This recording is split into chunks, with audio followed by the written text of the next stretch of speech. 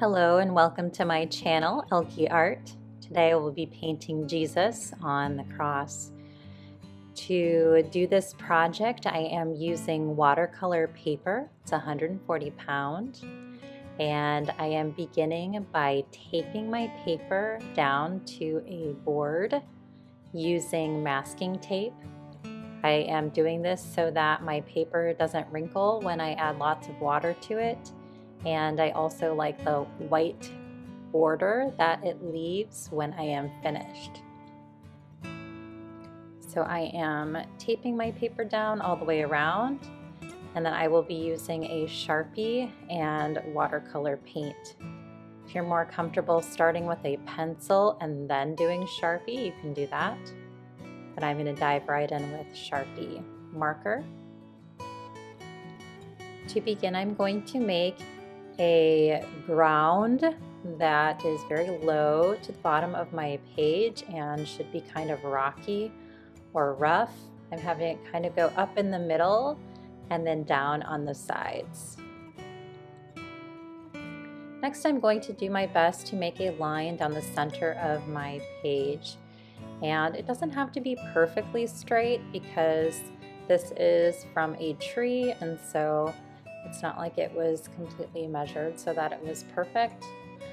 I'm going to thicken my line a little bit, but I don't want to make it too fat because it's not a very big piece of paper. So I want to keep the cross nice and thin. And I'm just trying to widen it a little bit with my Sharpie.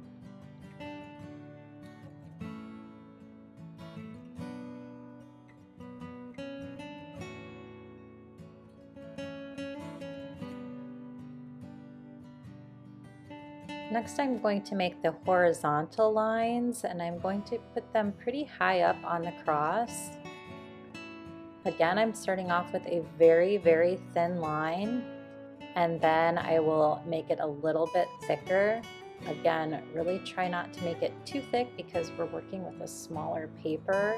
We don't want a super fat cross. And keep it thin enough to kind of keep it in the right scale.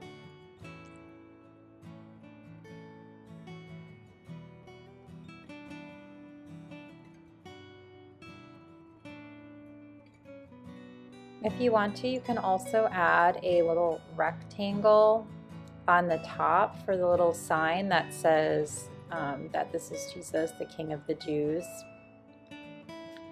So that's an optional step. I decided to add that to the top of mine.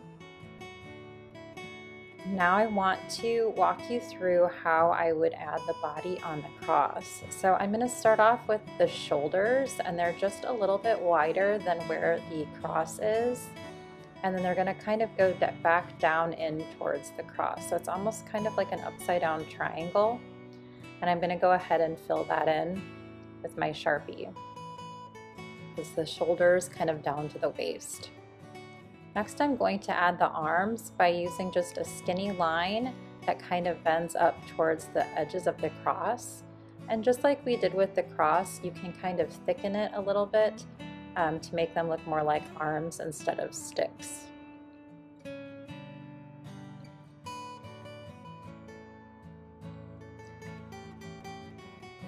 I'm going to do the same thing on the other side, starting off with a very thin line that bends where the elbow would be, and then I'm going to widen it a little bit to make it look more like an arm instead of a stick coming out of the sides. I'm also adding kind of a slight curve down kind of where like the armpit would be. Next, I'm adding the head, and as you see, there's not really an area where you see the neck because his head is kind of leaning down. So it's just kind of a slight curve above where the shoulders are, and because the cross is in the way, you don't really see a whole lot. I'm going out a little bit at the waist for the hips and filling that in. And then I want to make it so that the legs are slightly bent. So I'm starting up, going down, and then kind of curving back in where the knee would be, back in towards the cross. And you can kind of do the same thing on the other side. And then I'm going to fill that in as well.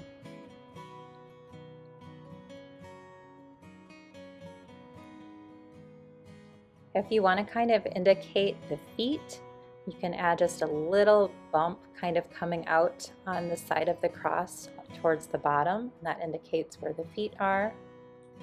And then I also wanted to indicate a little bit of the crown of thorns. So I'm throwing in a couple of little spikes up by the head, and the clothing that he was wearing, which was just kind of something wrapped around his waist most likely. So I'm adding just a little bit of extra lines here along the side to show that he has something wrapped around his waist. So that is the silhouette of Jesus on the cross. The nice thing about using a silhouette is that you can keep it pretty simple. Now I'm ready to paint, so I'm using a flat brush, and I'm just going to go ahead and fill in my paper with clean water.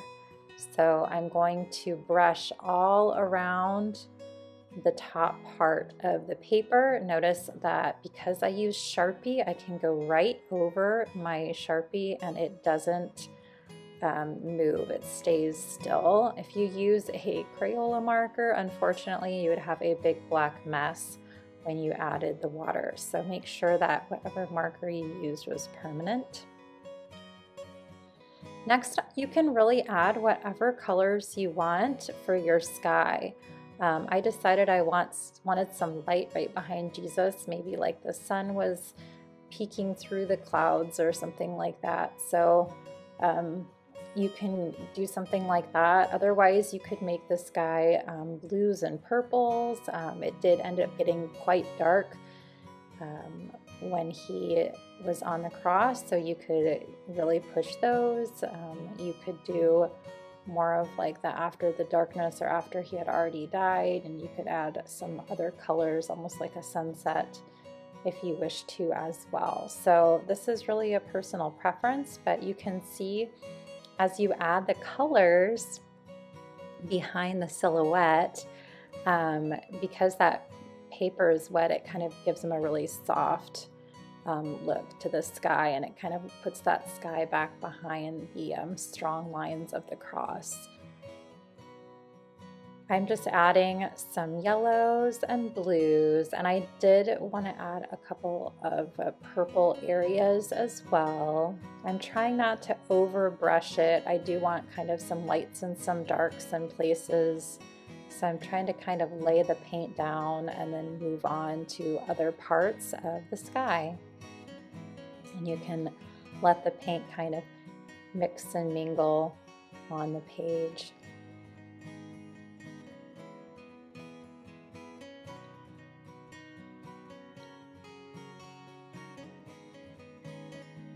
I'm adding some darks kind of along the edges and in the corner. This also kind of frames the cross, making it more, you know, in the center of the picture.